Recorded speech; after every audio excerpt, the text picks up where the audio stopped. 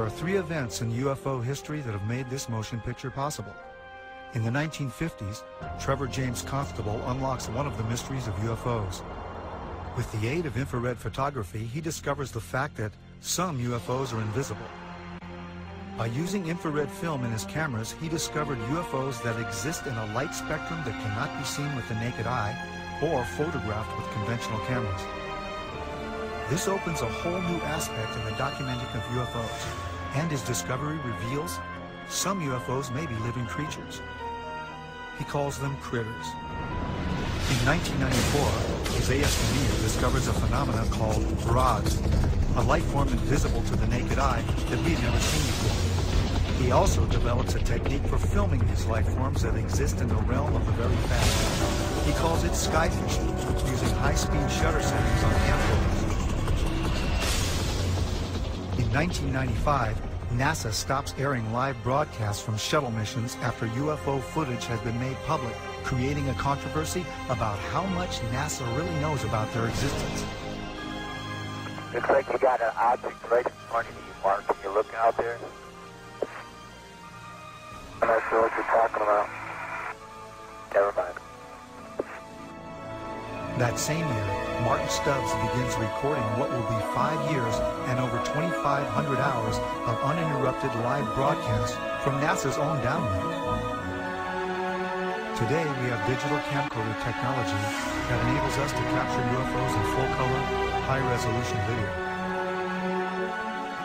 Invisible UFOs can now be captured in broad daylight by anyone. Two camcorders of the same make and model are set up side by side. Camera 1 on the left is set for regular daytime recording. Camera 2 on the right is set on night shot, which has been converted to shoot in broad daylight. On the regular camera, there's nothing in the sky. With the night shot camera on the right, a UFO that is in the infrared spectrum is clearly visible. What has never been seen that exists in the invisible realm of the infrared can now be seen using current camcorder technology. Using this new technology for filming UFOs invisible to the naked eye, someone out there will eventually capture the best UFO or rod footage ever, and probably in high-definition video. UFO research, however, is only a part of the story. I think it's long past time to open this up to the public. Give us information to the young people of the world in this country. They want to hear it. They want it. Give it to them. Don't hide it and tell lies and make stories. They're not stupid. Eventually, there's going to be something happen that will make all of them have egg all over their face. And they're going to have to admit that they haven't been truthful at all.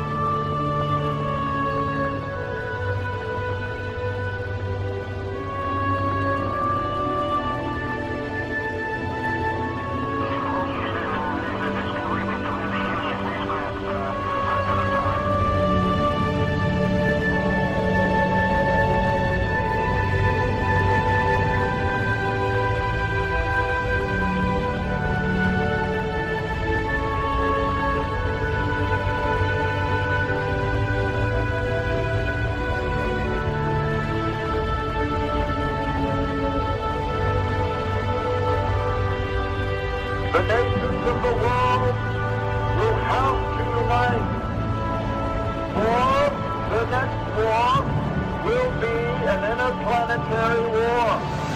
The nations of the earth must someday make a common front against attack by people from other planets.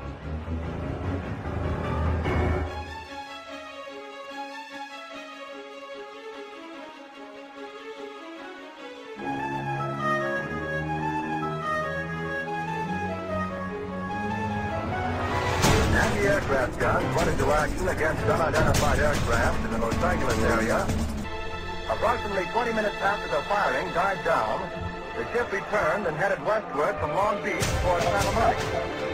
The guns went into action again, throwing round after round of shells at the arm. The second barrage appeared to be closer to downtown Los Angeles, since watchers could hear the concussion of the guns more clearly, and the flash of bursting shells was brighter. Then the ship hit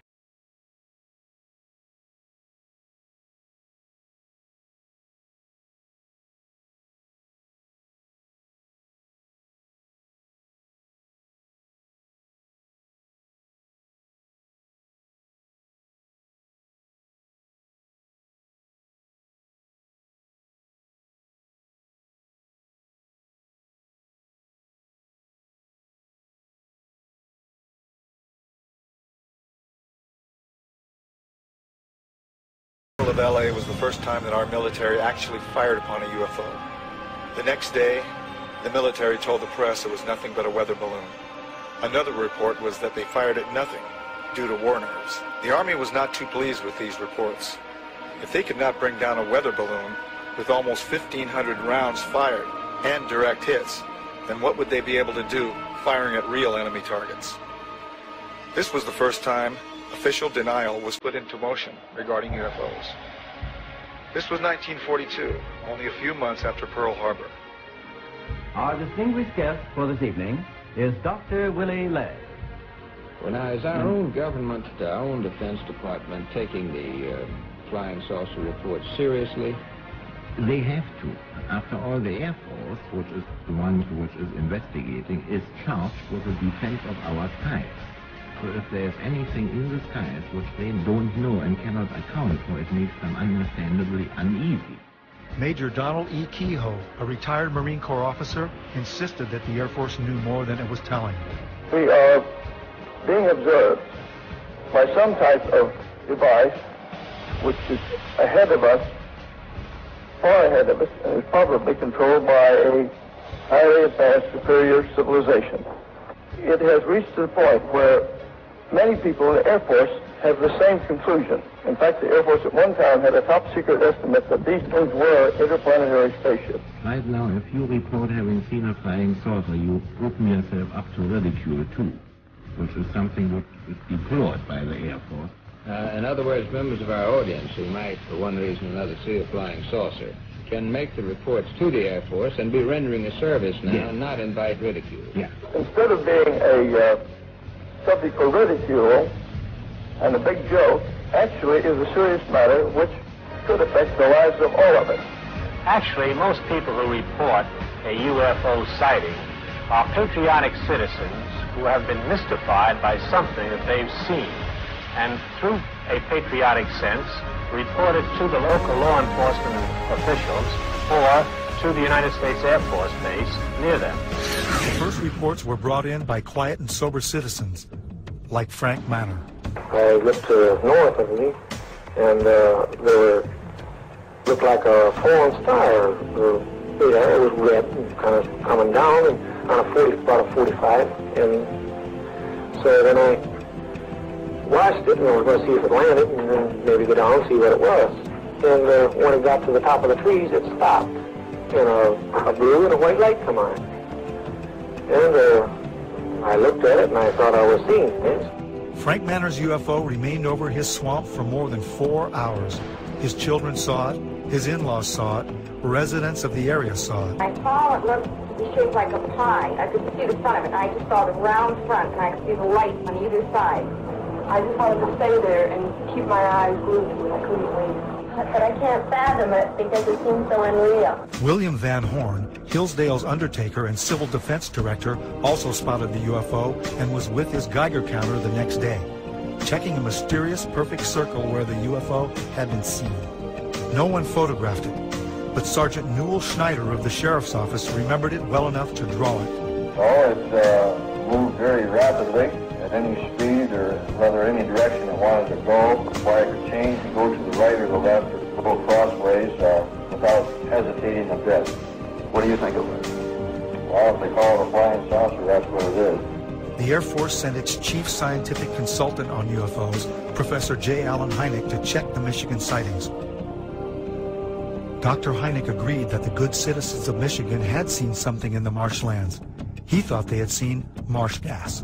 They, as children on the farm, had many experiences with swamp rights, and that this was obviously the thing that it was, and they couldn't understand why the people in Michigan got so excited over swamp rights. Dr. Hynek's belief in marsh gases was not exactly welcomed by Ann Arbor Sheriff Douglas Harvey, who had some interesting things to tell me. Because if he's going to say it's marsh gases, I'll tell you now, in all due respect to Professor Hynek, he's all wet.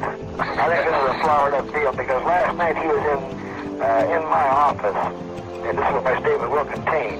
And at 11 o'clock, he had no statement whatsoever to make. He told me he had no idea what it was, but he said the Pentagon said that he had to make a statement tomorrow. He said, I don't know what I'm going to say. So overnight, he comes up with this theory. Right now, if you report having seen a flying saucer, you open yourself up to ridicule. Well, you're going to hear the beer bottles thrown. Look at my windshield.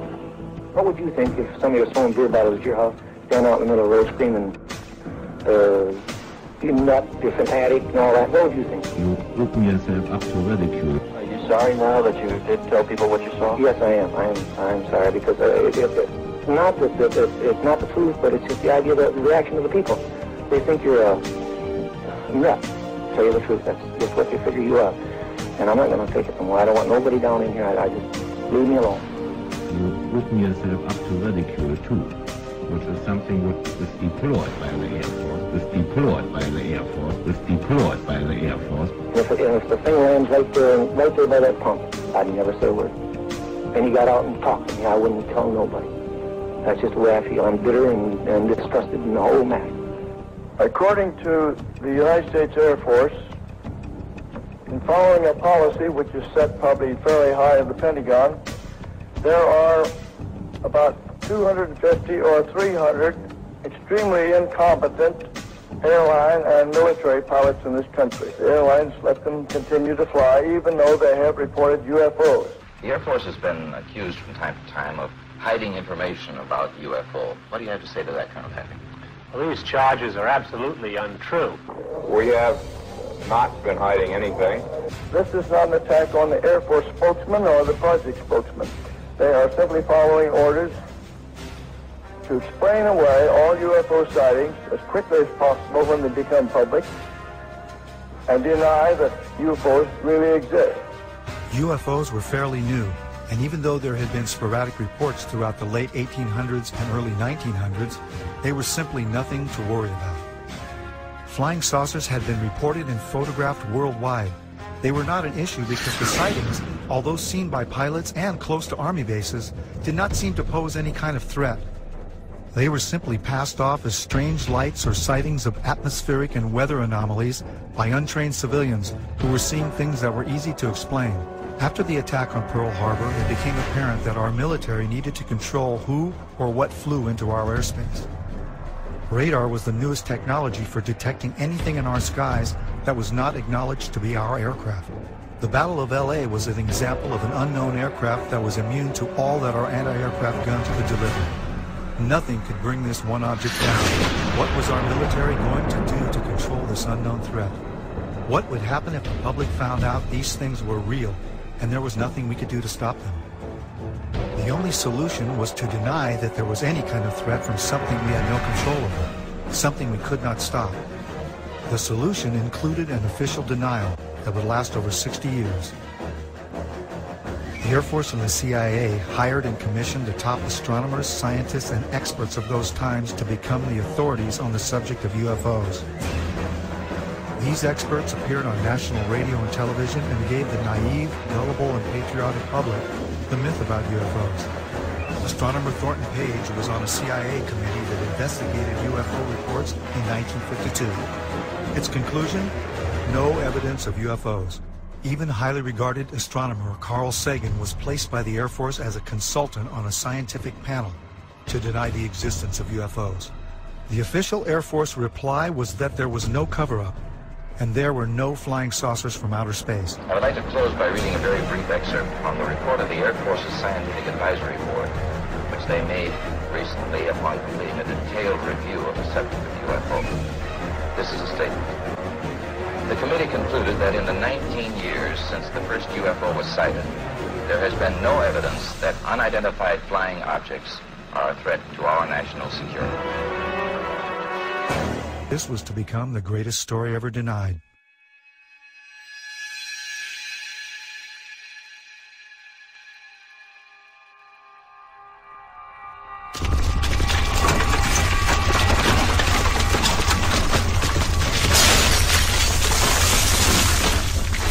Like many other people in Los Angeles, my brother and I were devastated by the Northridge earthquake. I was awake that morning making final edit decisions on a film that we had been working on for the past year. Our film and video editing studio was destroyed, so we had to finish cutting the film at one of the labs in Burbank. We didn't realize that the earthquake was only the beginning of what would become one of the many life-changing events that were about to unfold. We decided to go home and visit our family for a while before coming back and starting all over again. We went back to Roswell, New Mexico, which is our hometown, and a couple of months later we filmed the first broad daylight footage ever taken of UFOs over the Roswell area. We compiled an enormous archive of broad daylight UFO activity at Midway, which is where we all grew up, and which is located just 9 miles south of Roswell. Midway is also the place where the rods phenomenon was discovered. A mysterious object has been caught on tape over Albany, New York. It looks suspiciously like a missile. Is that possible? Yeah, and that's pretty scary over a commercial airport, but I don't know, whatever it is, it was going very fast, it was above the clouds, and it was hundreds of feet in length. So the FBI has seen this tape? Yeah, they took it from me, and it's on its way to Washington to be analyzed. Now, what do you think it is? I mean, just looking at it, are you calling it a UFO, or are you calling it a missile? What does it look like to you? A lot of people are saying that it's this thing called a rod, which I'm not sure about. These biological creatures that live in the upper atmosphere, which sounds strange, that we haven't discovered yet because they just move too fast for us to see. It doesn't. So somebody's telling you that thing is an animal. Yeah. This guy, Jose Escamilla, he's been researching these for like 8 years. He has a website, and that's what he thinks. It's amazing. No telling what these things are going to teach us once we catch a specimen and investigate what its makeup is. It's an incredible phenomenon. Whatever these things are, they've mastered the ability to travel through both mediums as if there's nothing really there. It's like traveling through dimensions. The rods are just one part of an enormous panorama of life that is veiled from normal human sight. You found that by using an extremely fast shutter, you could slow down and objectify something that would otherwise elude the photographic process. But that doesn't mean that they're not there. It just means that you need a device, an apparatus that will remove an optical limitation that you have. We don't reject the microscope because the microscope intensifies the power of human sight. Without it, the world of the microbe would not exist. But that wouldn't alter the fact that our entire environment, our entire living scenario, is really conditioned upon what happens in a domain that we cannot see directly. In my opinion, the same thing applies, and this will be verified in years to come, at the upper border of nature. But I realized at this point that it's very secret, that it was kept secret, because I asked him, what are you going to do with this piece of information? And he said, we always airbrush these out before we sell them to the public. So they're pesky little creatures appearing on this photograph they wanted to get rid of. This is a fact of the matter. We were really not sure after John flew whether or not there were critters, living critters out there somewhere. Critters that were captured by NASA on that mission, the STS-75, in 1996. In all my considerable experience of the entire UFO scenario, I have never seen and never expected to see footage like that. And least of all did I expect to see it on film or tape that had been exposed by the government in a NASA mission. The shuttle Columbia in this mission was equipped with a very sophisticated and expensive ultraviolet camera. It was sensitive to the near ultraviolet. And when they were up at 300 miles above the atmosphere, they launched from the Columbia a small satellite with a tether. Not long after it was launched from the Columbia, the tether broke. We'll record steadily the whole break and coil back to the tether. Copy, Claude. Here we go. Again, this is a view of the satellite. Well, if it had to break, it did it in the right place.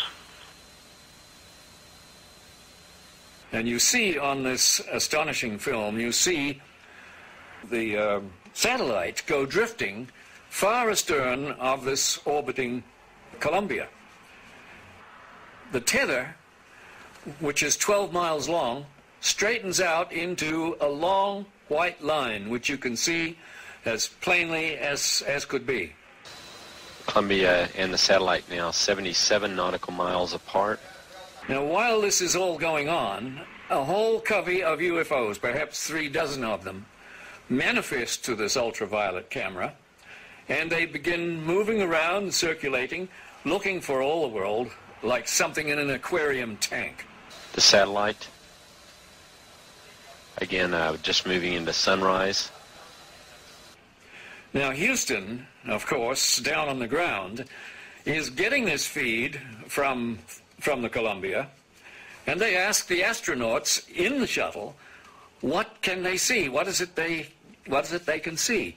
You guys getting the image?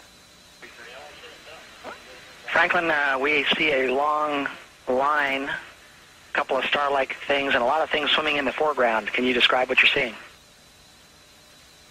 Well, the long line is a tether, and there's a little bit of debris that kind of flies with us. It is like a brilliant white bar. It looks like a neon sign, and it's 12 miles long. Now, what this does is give you a sort of cosmic ruler by which you can get an idea and an estimate of the diameter of the UFOs that are flitting around down there. Now, when you see them go behind the tether, that means that you can use that tether like a ruler to measure their diameter. And those things that are down there going behind the tether are between 2 and 3 nautical miles in diameter. One of the things you see over and over again is you see UFOs materialize into the ultraviolet while you watch. You see them come from out of nowhere to the point where they are returning a response to the camera. You also see them dematerialize while you have them under observation. There's 2 of the central things that have gone on with UFOs since day one: materialization and dematerialization. It's going on in this film, 300 miles above the Earth, photographed by your government with your astronauts superintending the whole thing. Completely unzoomed, and you see the full extent of the tether. Columbia, Houston, that's a much better view, a lot more contrast visible. It's not an infrequent occurrence out there. They happen quite often. There were probably 1,500 reported cases at that time. I have over 3,000 cases now. They estimated 100 yards from the left wing was this 100-foot disc. And the strength of the signal was as strong as the surface contact on the water of an aircraft carrier. This contact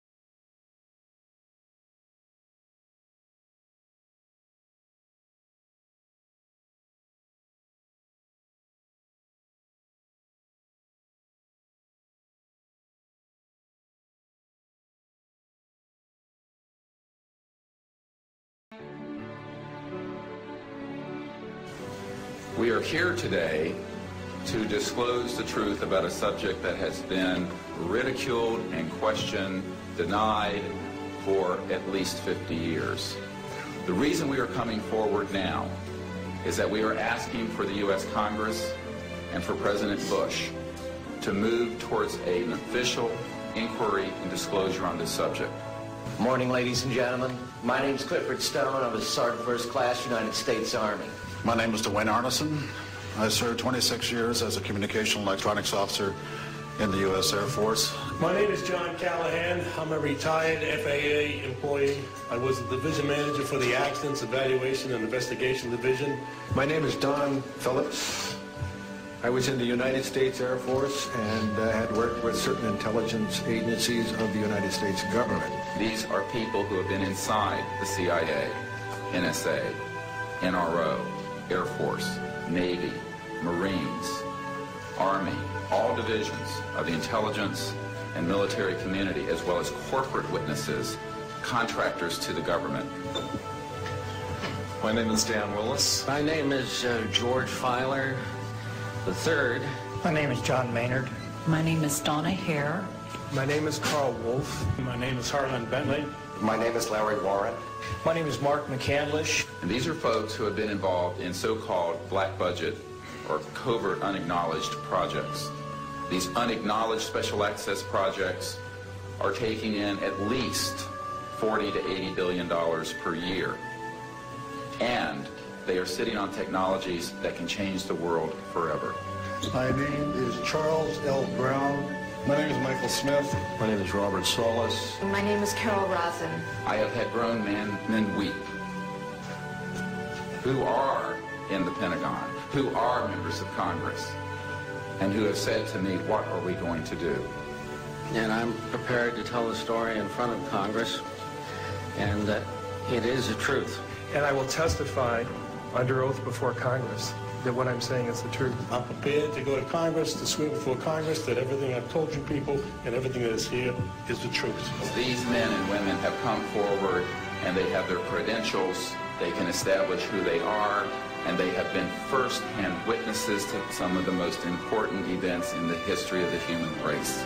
I'm willing to testify to the truth of all these matters that I've spoken about in front of Congress under oath. I'm willing to testify before Congress that what I'm saying is true. And I am prepared to testify in detail concerning these events and their truthfulness before Congress. These statements are true and willing to testify under oath before Congress. That I will testify under oath as to what I say is true, and I will do so before Congress. So I will testify before Congress if necessary and explain exactly what happened. And I will testify before the Congress under oath about everything I have said and more. I have personally briefed a sitting director of Central Intelligence, James Woolsey, President Clinton's first CI director. I have personally briefed the head of the Defense Intelligence Agency, the head of Intelligence Joint Staff, members of the Senate Intelligence Committee, many members of Congress, members of the European leadership, the Japanese cabinet, and others. And what I have found is that none of them are surprised that this is true, but they are uniformly horrified that they have not had access to these projects. A lot of people talk about conspiracies over a shadow government. I'm willing to testify before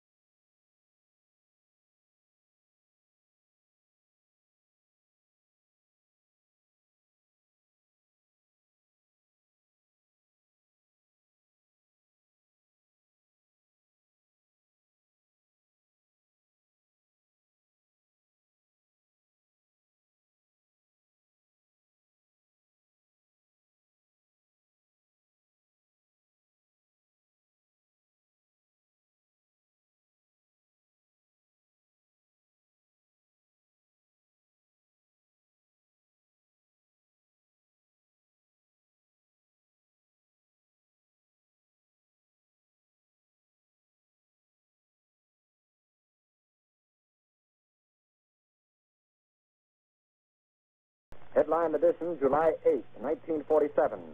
The Army Air Forces has announced that a flying disc has been found and is now in the possession of the Army. Army officers say the missile, found sometime last week, has been inspected at Roswell, New Mexico, and sent to Wright Field, Ohio, for further inspection. The whole project was get as much information and technology out of these crafts as fast as they could, and to steer the news media off on some crazy idea that these sightings were created by college pranks and balloons and meteorological problems. And a lot of the information was siphoned off by the CIA and the National Security Agency and people at ONI, Office of Naval Intelligence. It was the first time I'd ever seen anything like this before, and all eyes were just peeled on that particular thing. And when he told us what it was, it was frightening. It was eerie there. You could have heard a pin drop in the room when it was first mentioned. Well, he said it had been taken from one of the craft that had crashed in New Mexico, and that it had been taken from a box of materials that the military was working on. They didn't use the word reverse engineering at that time, but it was something similar to the reverse engineering that they felt like they needed to work on, and it was going to take years to do this. I was a duty officer that night, and I went to the veterinarian section, and one of a sergeant I knew very well was sergeant of the guard that night. I told him, "Sarge, how's everything around here?" And he said, "Fine, sir." I told him, "You know, they told me to be careful to watch this area because you have a sense of something sensitive here." He said, "You want to see it, sir?" I told him, "Yeah, let's go look." And I knew this sergeant, right? He was a master sergeant. I went back, and there was 5 crates there, like 5 or 6, I think it was 5. I lifted one up, and here's this body there and floating in fluid. First, I thought it was a child because it was small. Then I looked at this head and all, right away, and this was only happened in a matter of seconds. Then I put the end back down, and the head was different, the arms were spindly, the body it was gray. So right at that moment, I figured, I don't know what this thing is. So like an intelligence business, I just better put it in the back of my head here and wait till maybe in the future I get corroboration so I can evaluate what it is. Curtis LeMay started to open up and talk about what he told me about Roswell and the crash that had occurred, and he told me that he was aware that it wasn't ours, it wasn't the military's, the Air Force or the Army or the Navy, and it was highly strange. It was a highly strange vehicle that crashed. He said, "I'm going to tell you something." He said, "But if you say that I told you, I'll swear I never even mentioned it to you." I said, "No problem." And he said to me, "You know, I'm a member of General Douglas MacArthur's security guard." He says, "I'm on my way to the States for TDY." He said, "I'm going to tell you something. General Douglas MacArthur was very familiar with the Roswell incident, the crash material, and also the bodies, because he himself has seen them." There I started getting the Tosser reports. I started getting other crash reports, the artifacts I got. And I did get one time a report that NSA was getting signals from space, which were not just space noise or, or unscrambled or something you couldn't read. They were really very perfect and looked like something was guiding them. There was a real message. We were never able to decode it. This was a very coordinated message. It wasn't just noise coming. It was a pattern. The one person I happened to meet and took quite a shine to, and he to me, was a Dr. Adolf Raum. Just a little background on him. He was from Switzerland originally. He was on the first A-bomb test in the U.S. He knew Dr. Oppenheimer personally, and just a fine, fine gentleman. One night after supper and after a few martinis, I jokingly asked Adolf, I said, "What do you know about the little gray men that are supposedly on ice here at Wright-Patterson?" And I can distinctly recall his face turning ashen white.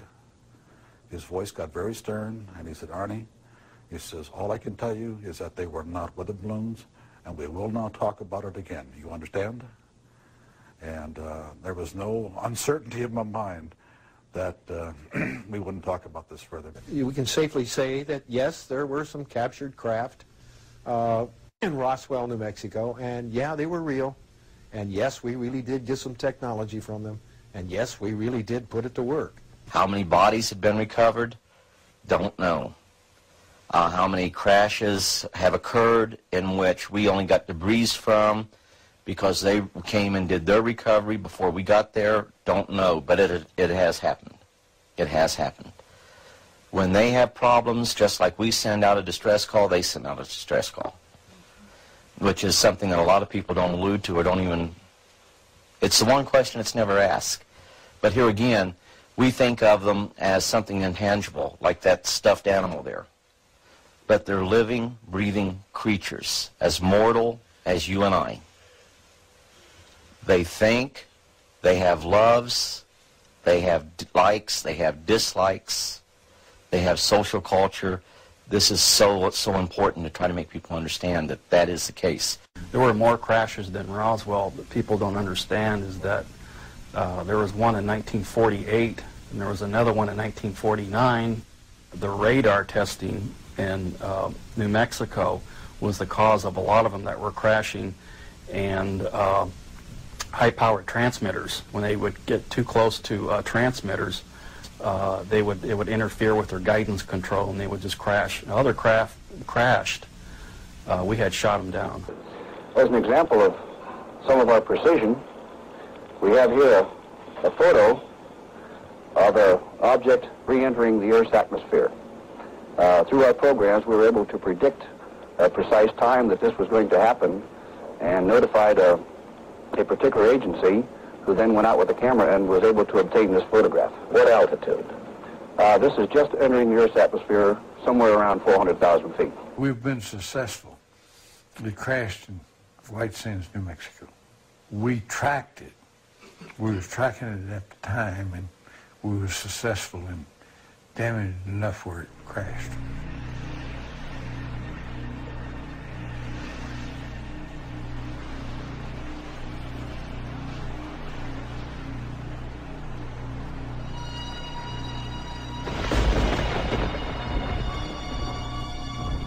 I can verify, corroborated by the people that I have worked with and do work with now.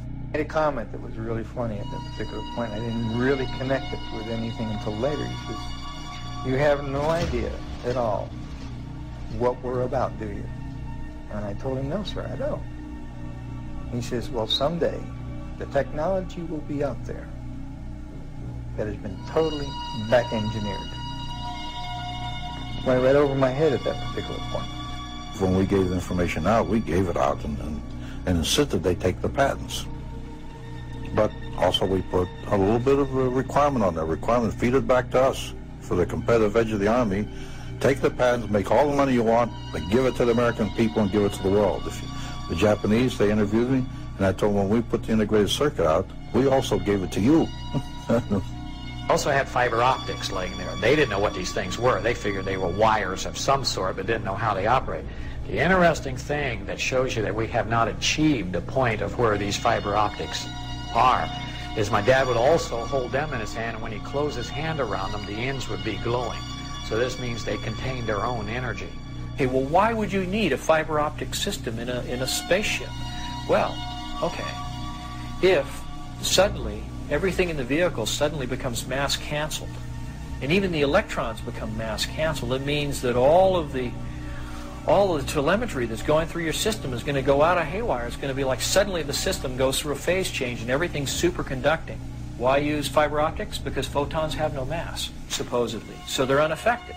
So it means that any information, any telemetry that you send back and forth to your computer, it doesn't matter if the computer functions at a superconducting level because it just makes it faster, more efficient, smarter. But you want to be able to control the aircraft so it doesn't crash. What's the best way to do it with fiber optics? A second innovation involves the delicate task of monitoring composite surfaces against pressure, stress, strain, and chemical decomposition. This is often achieved through a series of Bragg rating sensors located along lengths of fiber optics which are embedded into composite materials. However, NASA has increased the sensing locations exponentially from what is currently available. Applications for the macrofiber composite are almost limitless. They had a big black curtain that divided the hangar into two different areas, and that behind these curtains was another big area, and inside this area they had all the lights turned off, and they go in, they turn the lights on, and here are 3 flying saucers floating off the floor. No cables suspended from the ceiling holding them up, no landing gear underneath, just floating, hovering above the floor. Deanne Davis with United Press International. Could you please address the vehicle that there was a drawing displayed of? Why would this vehicle be on display at an air show? We said there were 3 vehicles. The first one, the smallest one, the one was partially taken apart, the one that was shown in the video that was running in this hangar, November 12, 1988 at Norton Air Force Base, was about 24 feet in diameter at its widest part, right at the base of that flange. In a few instances, I can say there are clearly over-unity electromagnetic devices, things that produce more electrical energy out than in. This is an alien reproduction vehicle, and just to be clear, this means that it is based on advanced anti-gravity and zero-point energy propulsion systems. The next biggest one was 60 feet in diameter at the base. There are corporations such as SAIC, Lockheed Martin, Northrop, and others that deal specifically with advanced energy and propulsion systems connected to UFOs. And I think that what has happened, from the best we can tell, is that we have lost control of these projects from a constitutional law perspective because the infrastructure within military intelligence and corporate channels is so well funded. Oh, by the way, and the largest of 3 vehicles was about 120 to 130 feet in diameter. And that's massive. Think about it. It's just huge. The reason it's called alien reproduction vehicle is that it's based on the study of extraterrestrial vehicles, but it is manufactured by human military intelligence, aerospace contracting arrangements.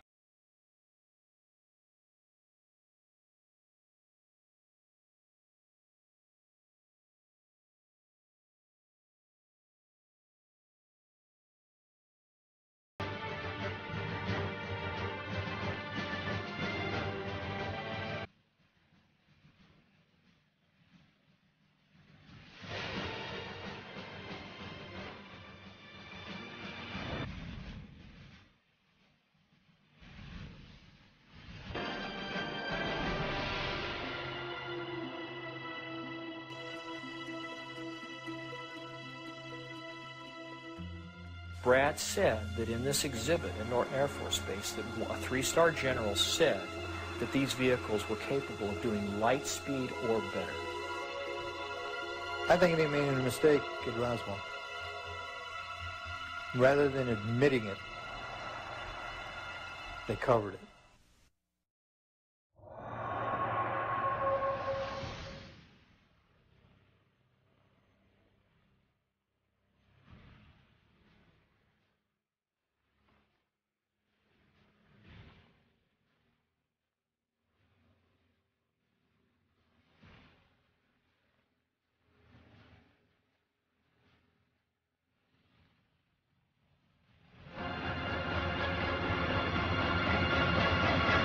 Our moon is an object that exists in our immediate space. For years, there have been anomalies recorded such as mysterious lights, flashes, and objects that have been seen by astronomers here on Earth. NASA released a compilation of these recorded reports prior to the first moon mission.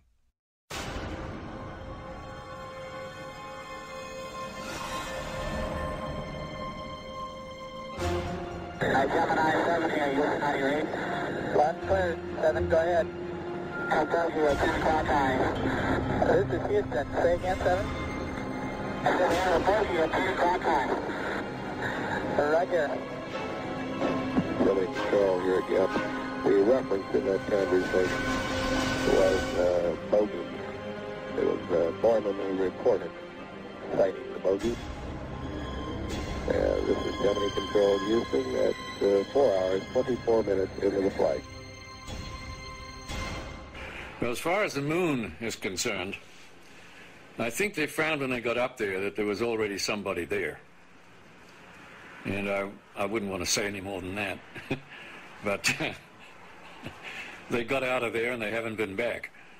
But I have seen certain documents and read certain reports that indicate that there's somebody already there that knows a lot more than we do and would be willing to run us off if we didn't go on our own. I doubt that we will go to the moon again. It has been argued that the moon could be used as an indicator of extraterrestrial visits to our solar system.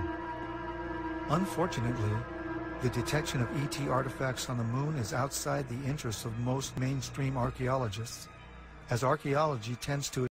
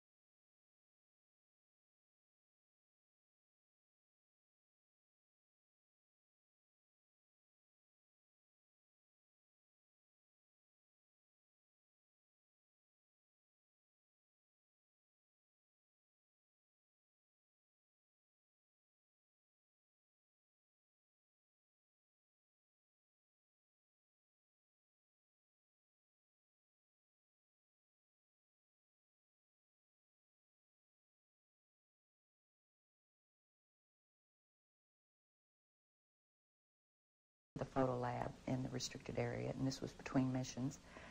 One of the gentlemen I had been friends with, and I still talk to occasionally, he pointed to one area of this mosaic. It was one panel of a mosaic with a smile on his face. He said, "Look over there." And I looked, and in one of the photo panels, I saw a round white dot. And at the time, it was very crisp, very sharp lines on it. And I said to him, what is that? Is that a dot on the emulsion? And then he's grinning, and he says, dots on the emulsion don't leave round shadows on the ground. And there was a round shadow at the right angle, at the correct angle, the sun shining on the trees. I saw pine trees. I didn't see a coastline. I don't know where this was. And I said, "Is this a UFO?" And he's smiling at me, and he says, "I can't tell you that. I can't tell you that." What I knew he meant was it was, but he couldn't tell me. So I said, "What are you going to do with this information?" And he said, "Well, we always have to airbrush them out before we sell them to the public." In 1965, in mid-1965, I was loaned to the Lunar Orbiter Project at NASA on Langley Field. They had problems with a piece of electronic equipment that was bottlenecking their production of photographs. I was taken into the laboratory where the equipment was malfunctioning. The Airman Second Class was in the dark room at that time. I was also an Airman Second Class. About 30 minutes into the process, he said to me in a very distressed way, by the way, we've discovered a base on the backside of the moon. And then he proceeded to put photographs down in front of me, and clearly in these photographs were structures, spherical buildings, and towers.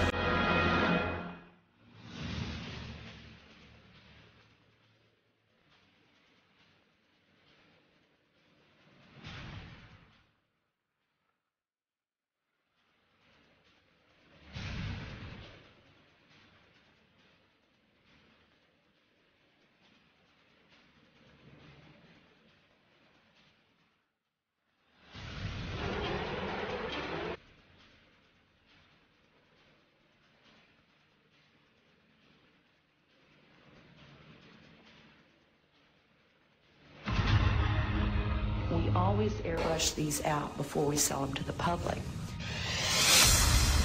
Mosaics and showed this base, which had geometric shapes. There were towers, there were spherical buildings. There were very tall towers and things that looked somewhat like radar dishes, but they were large structures. If I compare it to what I'm seeing now, because I do have photographs that have artifacts in them that are similar to what I saw, they're massive. Some of the structures are, half a mile in size. So they're huge structures. Some of the buildings seem to have very reflective surfaces on them. A couple of structures that I saw reminded me of cooling towers at power generating plants. They had that sort of a shape. And some of them were just very, very straight and tall with a flat top. The particular shot that I saw, there were several clustered together over a landscape, a fairly large landscape.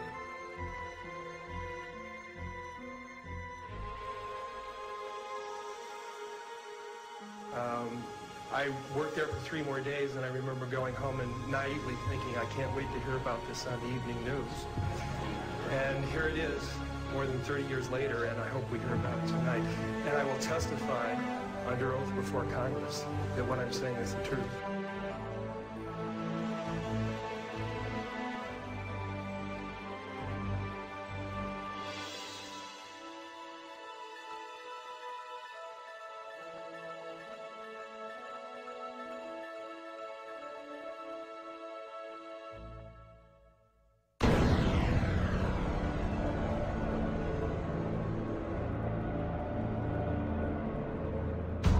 In 1959, the U.S. Army completed a plan for a manned military outpost on the moon.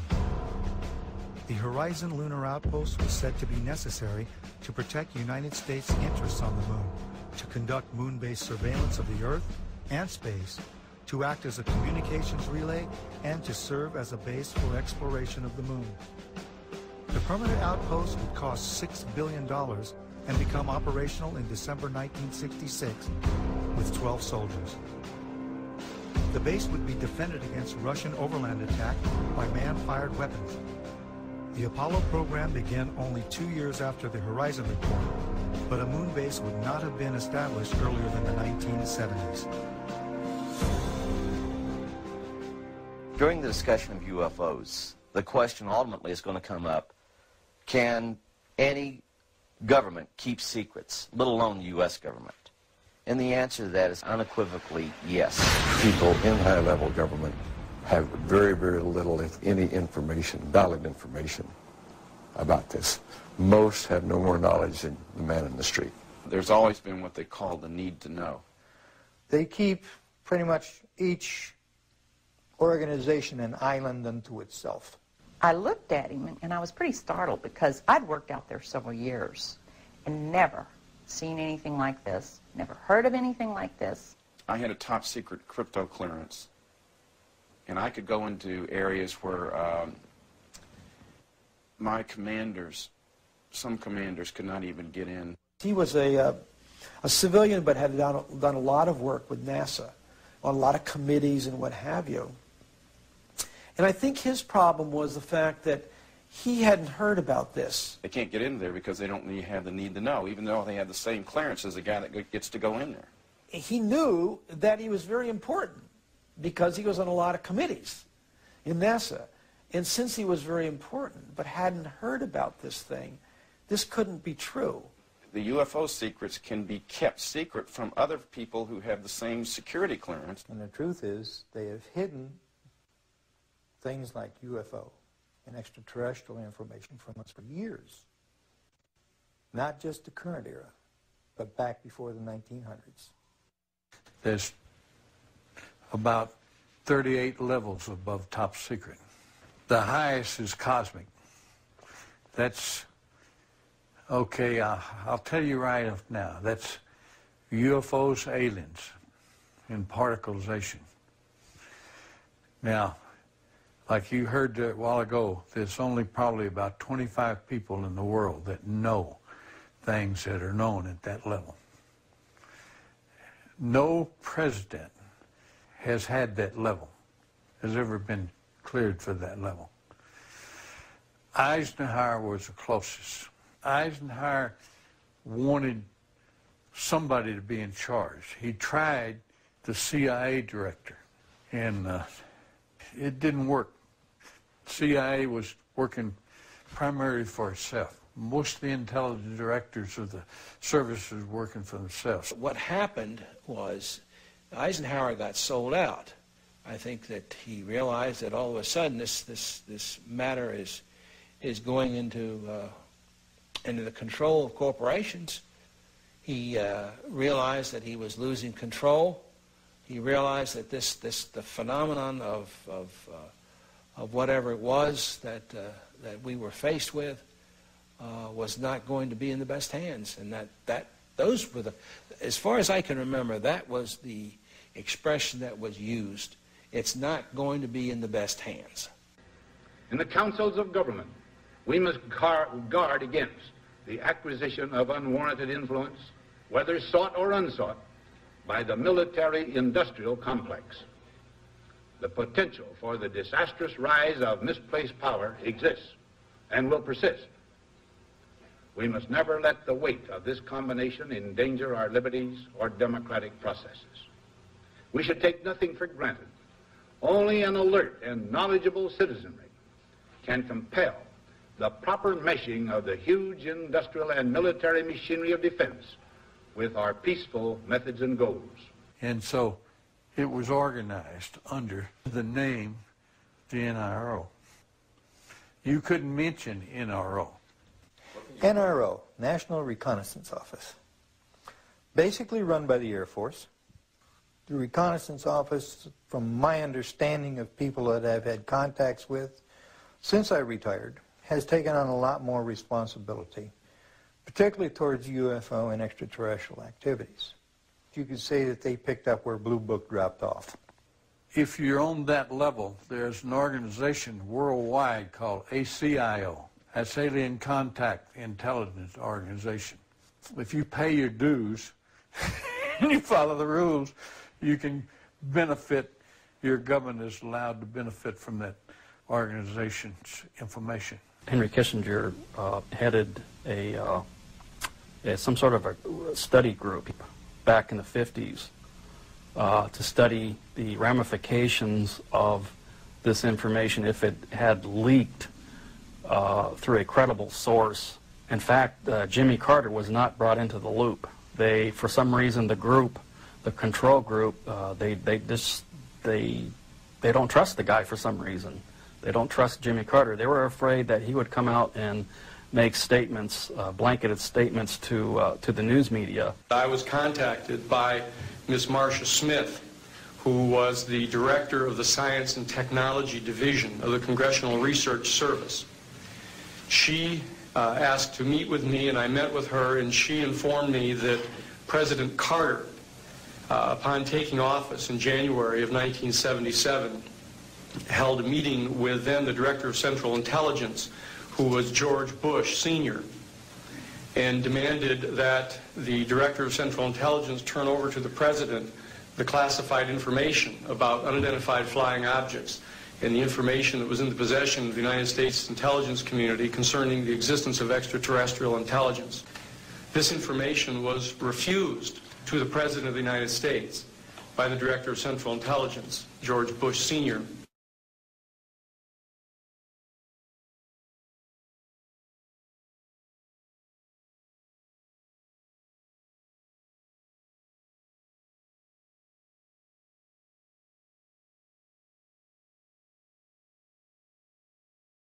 Told us we could not talk about this to anyone, including any of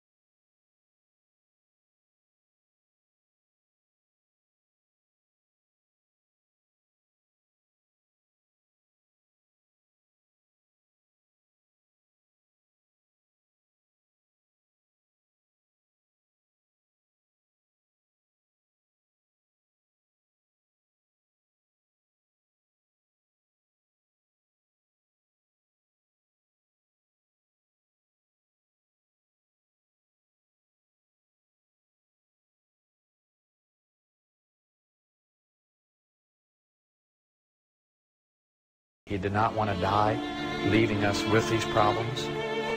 Just hope that the future people such as yourself and me will know what to do with this type of knowledge that this man brought forward. I do say that he is the first man to come forward in a high capacity.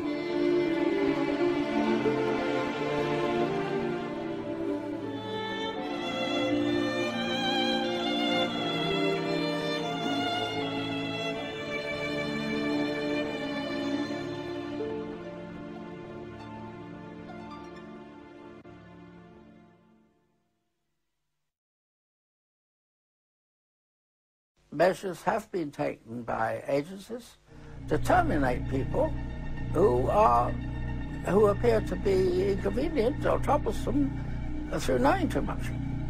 I would go interview people that claimed they had seen something and try to convince them they hadn't seen something or they were, hallucinating or something. Well, if that didn't work, another team would come in and give all the threats and threaten them, their family, and so on and so forth. And they would be in charge of discrediting them, making them look foolish, or so on and so forth. Now, if that didn't work, then there was another team that put an end to that problem, one way or the other. Secretary of Defense Forstall was the first real powerful known person that was eliminated because he was going to release the information. And nobody has ever paid for that crime. That crime had never been really thoroughly investigated by forces to see what happened to him.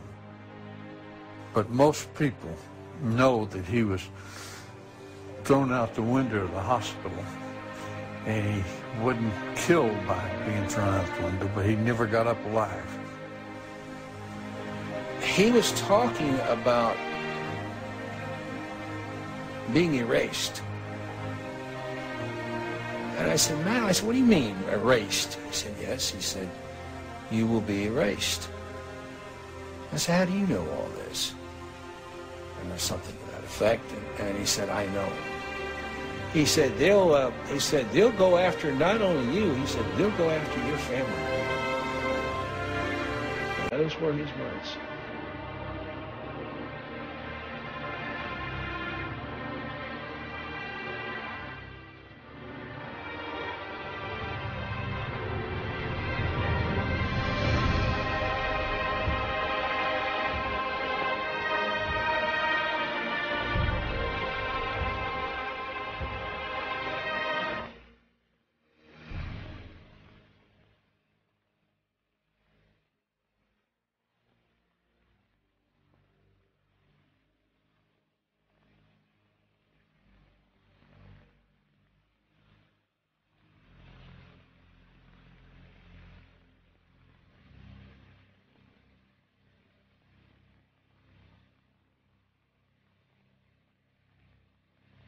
And they're yelling at me, and they're hollering and cursing and anything, you know, and we'll do you and your whole goddamn family. And they're you know, it was basically that for about 8 or 9 hours. They're just off on their own. There's no oversight, no control. They just do whatever they want. They don't. I mean, and they're evil, man. These people are evil. Basically, it's an oversight group intermingled with the National Security Council and the National Security Planning Group. They have full control. They have no congressional oversight whatsoever. They answer to nobody except for the President of the United States. But they're trying to push it aside away from the President. When I was a corporate manager of Fairchild Industries in 1974 through 77, I met the late Dr. Werner von Braun in early 74. At that time, von Braun was dying of cancer. But he assured me that he would live a few more years in order to tell me about the game that was being played, that game being the effort to weaponize space. Weapons in space is still a big enigma. Black covert operations have always been trying to do something like that. Von Braun's purpose in life during the last years of his life, his dying years, was to educate the public and decision makers about why space-based weapons are dumb, dangerous, destabilizing, too costly, unnecessary, unworkable, undesirable. The strategy that Werner von Braun taught me was that first the Russians are going to be considered to be the enemy. In fact, when I met him in 74, they were the enemy, the identified enemy. We were told that they had killer satellites. We were told that they were coming to get us and control us, the dirty commies, that whole story. First, the Russians were the enemy against whom we're going to build space-based weapons. The ballistic missile defense system is probably a pipe dream in the sense that if what it's designed for is that you know where it's coming from. And when we had Russia, there was a 50-50 chance that you knew about where it would be coming from. In 1977, I was at a meeting in Fairchild Industries in a conference room called the War Room. And in that room were a lot of charts on the walls with enemies, identified enemies, names that people had never heard of, names like Saddam Hussein and Gaddafi. But we were talking then about terrorists, the potential terrorists. No one had ever talked about this before, but this was the next stage after the Russians against whom we were going to build space-based weapons, these terrorists. They wanted a weapon system they could put in space that would stop a ballistic missile. That was the concept. This is 1977, and they were talking about creating a war in the Gulf region when there was $25 billion in the space-based weapons program that yet had not been identified. It wasn't called the Strategic Defense Initiative, at least, until 1983. This weapons system then had obviously been going on for some time that I didn't know anything about. When Star Wars was brought out as an idea, which was before Reagan actually, and incorporated into his administration, it became pretty much a window dressing, as when people would call it, but there was a lot of truth behind what they were trying to do. They knew the basic principle of what they wanted to do. So I stood up in this meeting in 1977 and it said, I'd like to know why we're talking about space-based weapons against these enemies. I'd like to know more about this. Would somebody tell me what this is about? Nobody answered. They went on with this meeting as though I hadn't said anything. We heard a lot about terrorism. Then we were going to identify third world country crazies. We now call them nations of concern. With the rogue nations we have today, it's absolutely ludicrous. But he said that would be the third enemy against whom we would be needing to build space-based weapons. And the next enemy was asteroids. Now at this point, he kind of chuckled the first time he said it. Asteroids, against asteroids we're going to build space-based weapons. So it was funny then. And the funniest one of all was against what he called aliens, extraterrestrials. That would be the final card. And over and over and over during the 4 years that I knew him and was giving his speeches for him, he would bring up that last card. And remember, Carol, the last card is the alien card. We're going to have to build space-based weapons against aliens. And all of it, he said, is a lie. Well, if they were hostile, my own knowledge is, and feeling, I don't know about all of them, is that we could have been, with their weaponry, as it might be used, could have destroyed us a long time ago. If beings can travel in time-space, then anything we would put in orbit as a weapon would be like going against Genghis Khan with a firecracker.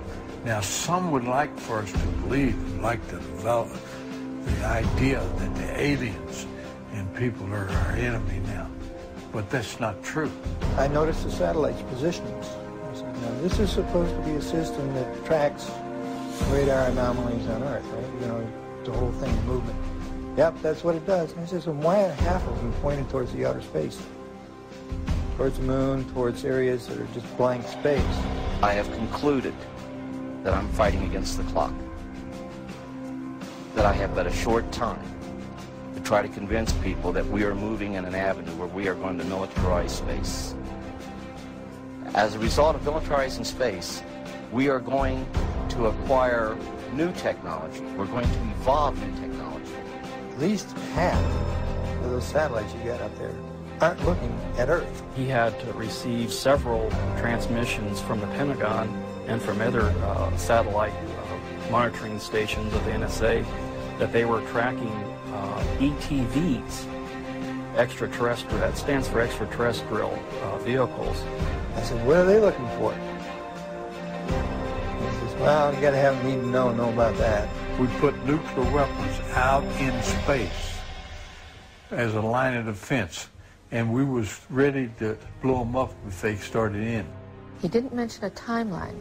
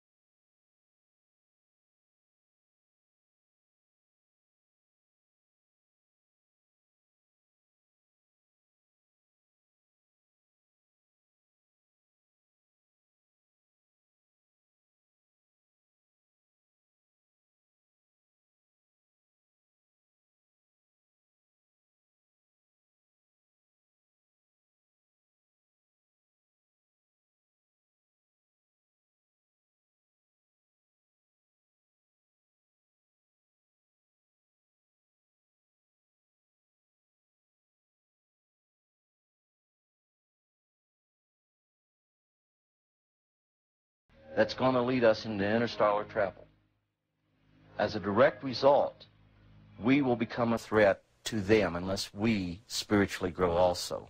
Air Force Space Command, Masters of Space.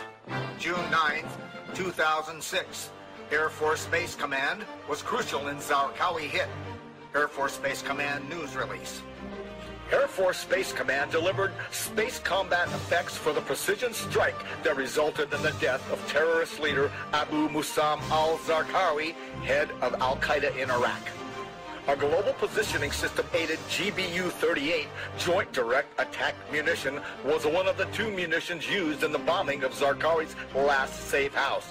An artist's concept shows a GPS satellite orbiting Earth. We have to credit Lockheed Martin for this one, folks.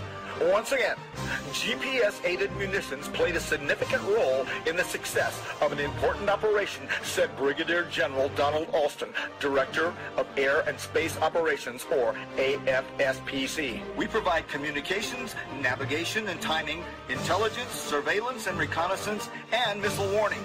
Our mission is 365 days a year, 24 hours a day, 7 days a week, providing space effects to the warfighter, said Vice Commander Major General Thomas Taverny. Air Force Space Command, Masters of Space. President George Bush is expected to issue a directive in the next few weeks giving the U.S. Air Force a green light for the development of space weapons, potentially triggering a new global arms race, it was reported yesterday. The new weapons being studied range from hunter-killer satellites to orbiting weapons using lasers, radio waves, or even dense metal tubes dropped from space by a weapon known as rods from God on ground targets. Space warfare experts said they expected the Bush administration directive to signal a shift in attitude towards exploring ways of affirming U.S. dominance in space militarily. In a memo that I wrote to President Bush last week, I stated that this campaign will persist until our goals are met, and they are as follows. That we have open, honest hearings on the subject in the U.S. Congress. That there be a permanent ban on the weaponization of space or the targeting of any objects of extraterrestrial origin. That there be a full and complete study of classified technologies connected to this subject, specifically technologies connected to UFO and extraterrestrial vehicles. If declassified and used for peaceful energy generation and propulsion, would solve the looming energy crisis definitively. You don't need cars unless you got an internal combustion engine. Well, if you have one of these units, you know, that's about 16 inches long and about 8 inches high and about 10 inches wide, then you don't need to plug into Kit Carson, the local electric company. It burns nothing, no pollution, okay? It never wears out because there's no moving parts. Denny Klein uses an alternative fuel source once thought impossible. He says people still have trouble believing him when he reveals his liquid fuel. Water. Take water and electricity, and we break it down through our very unique electrolysis process. Klein has just patented his process of converting H2O to HHO, producing a gas that combines the atomic power of hydrogen with the chemical stability of water. It turns right back to water. You see the water running off of it. Klein originally designed his water-burning engine for cutting metal. He thought his invention would replace volatile acetylene in welding factories. Then one day, as he drove to his laboratory in Clearwater, he thought of another way to burn his HHO gas. On a 100-mile trip, we use about 4 ounces of water. Klein says his prototype 1994 Ford Escort can travel exclusively on water, though he currently has it rigged to run as a water and gasoline hybrid. Simply speaking, it can change the world by reducing our dependence on fossil fuels. These are equivalent to our... Pete Dominici is helping Klein take his hydrogen technology patents from a 2-room office in Clearwater to consumer markets around the world. You know what? Microsoft came out of nowhere, came out of the garage. Why not hydrogen technologies? The duo is already in negotiations with one U.S. automaker and the U.S. government. Their plans have grown from basic welding with water to powering the entire world from the safest and cleanest fuel on Earth. Members of Congress recently invited Denny Klein to Washington to demonstrate his technology.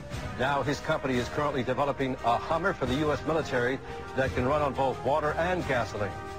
I have concluded that it's based on a few people making a lot of money and gaining power. We have cartels. We have a whole set of cartels in an area, interlocking corporations, and behind this we have a few people who are quite wealthy and who own most things. It's about ego. Everybody's trying to be the big monkey. It's really as simple as that. Who's control of petroleum of the world? A lot of people think that Iraq, Iran, and so on and so on. They don't. They don't. We control it. Us and the British interests and the world interests. Well, some people refer to this secret government. I would say that in terms of profiting from the status quo, big oil, there are certain geopolitical and financial infrastructures that would not welcome a definitive replacement to the fossil fuels. So what we get is the great Armageddon everybody's been dreading. The energy crisis going right now, in my view, will probably evoke a great Armageddon that we've all feared so long in about 2007.